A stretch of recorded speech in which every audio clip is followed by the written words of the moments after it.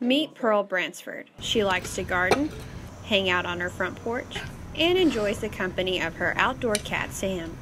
But most recently, Bransford is running for alderman, where she already serves in an at-large capacity. Franklin is my home. We've been here for quite a while, so it's home for us. We raise our children here, and we have, over the course of the last 8 years that I have served, we have grown a lot. We have acquired a lot of accolades, but we still have work to do. So I'm looking forward to continue to work on housing options. Want to continue to work on how do we optimize our Civil War history, our Civil War heritage, because those are tourism dollars. I want to look at how we can continue to grow our economics. Those are jobs. I want to look how we can create connectivity and trails that we can get people out of their cars and walking. I want to see our economics continue because that's where our tax money comes from.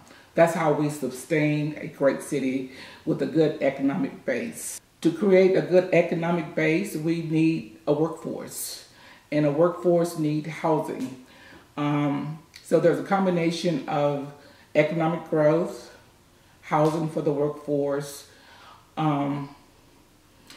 transit and traffic. Those are areas that I want to really focus on during these next 4 years. Mac Hatcher, that is an opportunity at a cost. And right now, local dollars will probably have to go into that upfront to make that happen quicker. We thought we were closer on the list to be considered by TDOT, and that did not work out. But once we can get that moving forward, that will create a lot of relief on our highways, particularly on the west side, having to come through Franklin to get to the freeway.